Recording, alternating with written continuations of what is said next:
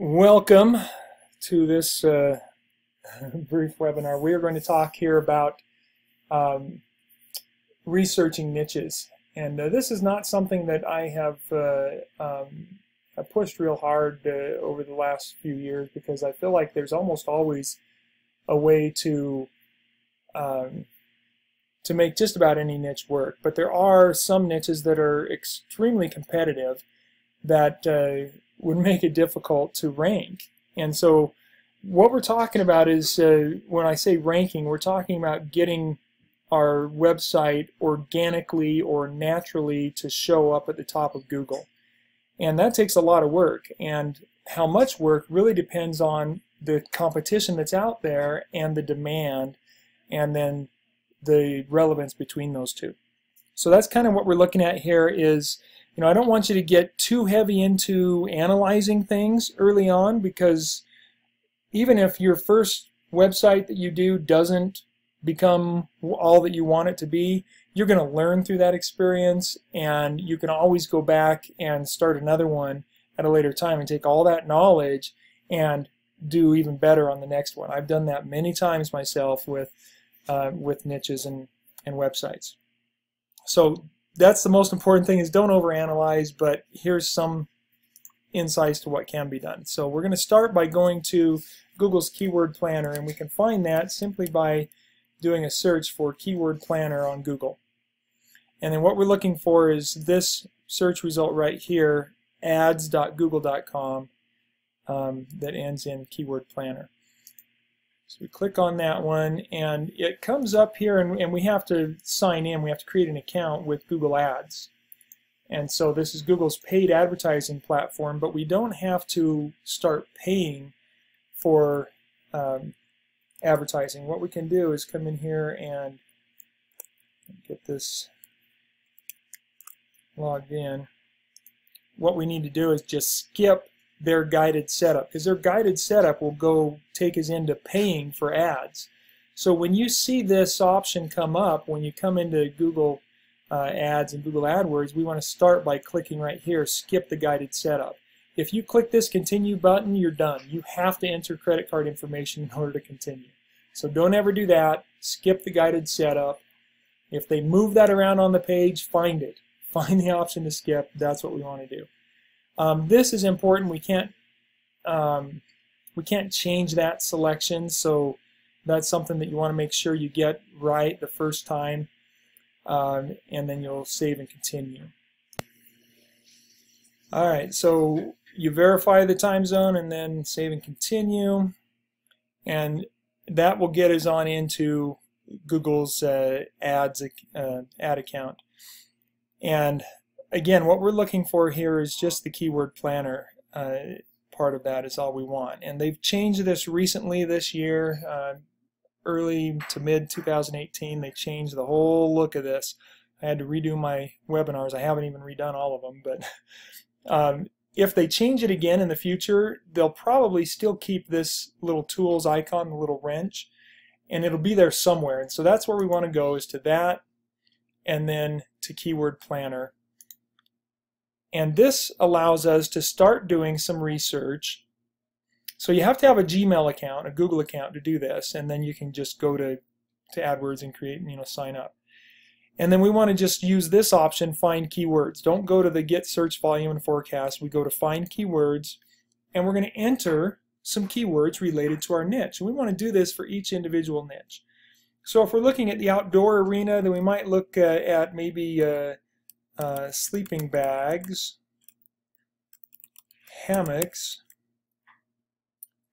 and sleeping cots, and I don't think they'll let us do, oh, they do. Okay, so they just changed that. They used to limit us to only 3.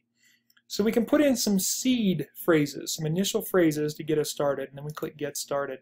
And then Google takes that information and they go out and check their database and all the keywords that everybody all over the world has been typing in that might relate to those keywords, and they give you a list of anywhere from 600 to 1,000 keywords. And here, oh, they actually give more. They're saying we found 2,361 keyword ideas related to what you typed in. Well, then we come up here and we click Download Keyword Ideas. And hopefully we're using Google Chrome.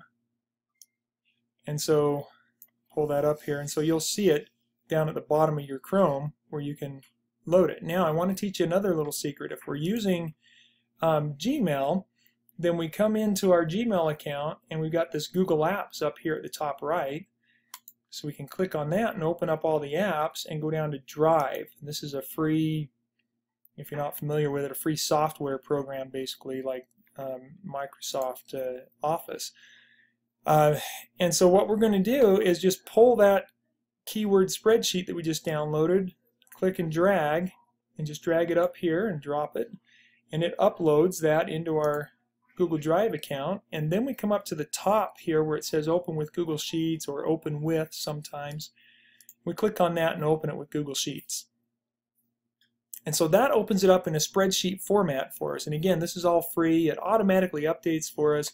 I've got other webinars that talk about how to refine this data, so I'm not going to go into a lot of that just right now. I'm going to run through what I would do here just quickly without explaining it because I have other webinars that will explain this. But all I want to do is get some basic data. All I want is this keyword column and the minimum and maximum search columns for that data. That's all I'm looking for. So these two rows are going away. We're going to delete, or not rows, columns. We get rid of those. We're going to get rid of all of these here. I'm actually going to keep a few columns for a code that I need to type in. And then we'll just get rid of any other data that isn't relevant. And then the last thing I do is I'll freeze that top row by going up here to View, Freeze, and One Row. And just freezes that, so if I scroll up and down, the data changes, but my headers stay where they are. I need that. If I don't have that, then I don't know what numbers I'm looking at, so I like to keep that. Alright, and then we're going to put a little, this is for our competition. We do a search in Google called All-In Title. And I'm creating a formula here. We'll do this the way I do it all the time.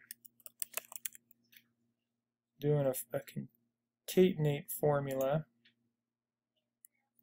And we're going to tell Google to combine data. Combine this first, comma, then take the keyword, and then a comma, and then take this cell over here.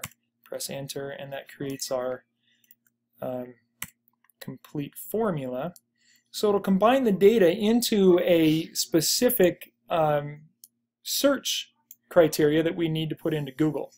And then I can just fill that all the way down by double-clicking there. Again, this is all explained in more detail in other webinars. And so this is what we want to go search in Google to get an idea of the competition. What is our competition for these phrases? And you're going to find that those with the highest search volumes are also going to have the highest competition usually. So we can sort our list under data, sort Z, highest to lowest, Z to A, on this column B, and that way we've got all these high ones up here. And these are so general, we're not going to target those phrases anyway. They're too general. We want to target phrases that are at least 2 words, preferably 3 to 5 words or more in the phrase. So just to give you an example, we take hammock, for example. We're going to take this right here and we're going to copy that. We're going to go search for that in Google, and it's going to tell us, well, we saw, Google says we see 2,140,000 results. So I'm going to put that right over here, 2,140,000 competing pages. That's our all-in title or competition. Okay, and so that's pretty high. I mean, that's a lot of competing pages. Well, what about tense? Probably similar. So we put tense in there. 2,070,000. So again, you can see that those that have high demand also have really high competition. What about camping caught? That's a little more specific phrase. So we'll put that one in here. 15,800. Okay, well that's more doable. Sleeping bag, that's probably a little higher, I'm thinking. 819,000. So yeah, almost 1,000,000 there. So we do this, and basically what I would say is you want to do this on maybe 50 to 100 phrases. I would choose, maybe just the 20 to 30 per niche that are real specific to what you might sell. So it's got to be specific to products. We're not going to do, sport coat or outdoor stores or sleeping. Those are garbage words. We're not going to do those. We're going to do those that are related to the products that we might be selling. Camping supplies is too general. We want specific phrases related to products that we're thinking about possibly selling. Sleeping cots, down sleeping bag, double sleeping bag. Those are good phrases to use. Children's sleeping bag, indoor hammock, hammock swing, outdoor hammock, those kinds of phrases. So search on those that are 1,000 minimum or above. And again, with each niche, so sleeping bags, hammocks, cots, if you decide to do rollators and mobility walkers and wheelchairs, diabetes socks, if you want to check all these other niches, we do each of those individually and find anywhere from 10 to 30 phrases per product niche and do this research. And then after we've done that on several niches, we can compare the data to decide which ones we want to target to work with.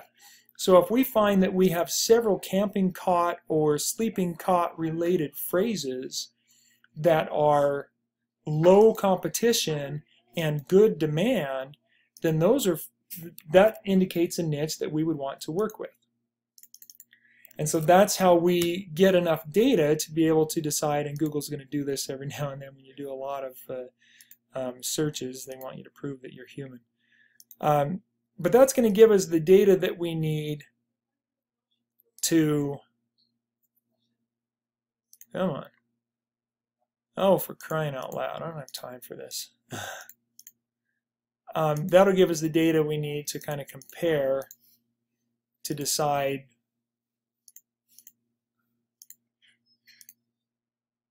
oh, for crying out loud, I'm human, I promise.